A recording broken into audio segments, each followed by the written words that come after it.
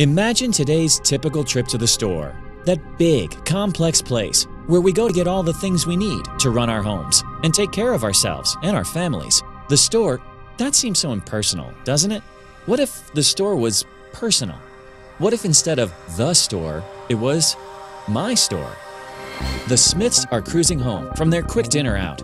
As they drive near their S-Mart, the localized signal from the store reaches Mom's smartphone. Mom's store recognizes her proximity and sends her an alert about the need to restock her laundry detergent soon. Dad says he also needs some paint, and Sophie wants to look for a new top. So they decide to stop and do the shopping before going home. As they enter, their S-Mart apps launch, giving them an option to check in. They receive an individualized greeting. The store has begun to transform into my store for each of them, as they feel welcomed, appreciated, and acknowledged. Mom heads off to get her detergent and other urgent items.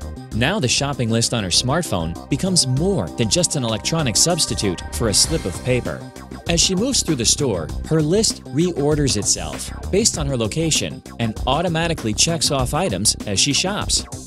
As she approaches her favorite detergent, she is encouraged to consider a new laundry additive.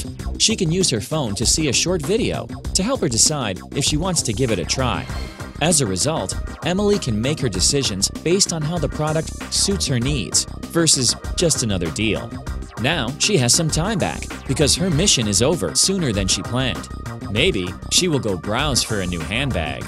My Store makes Mom feel efficient, gives her ideas and news about new products. We find Dale seeking out the things he needs to paint the nightstand they found at the flea market. The shelf assistant screen recognizes him, flashes hello, and presents the current list of home projects he manages on his phone. Dale selects a project and chooses how he wants to be helped.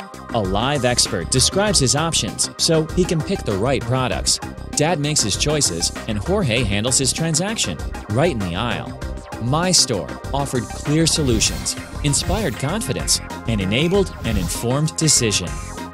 Sophie heads to the fitting room to try on her most promising find. The RFID tag triggers a display, which brings up useful information to help her decide, transforming the fitting room into much more than just a room with a mirror. The display presents reviews and offers suggestions for outfits, even other colors on the top she is trying on.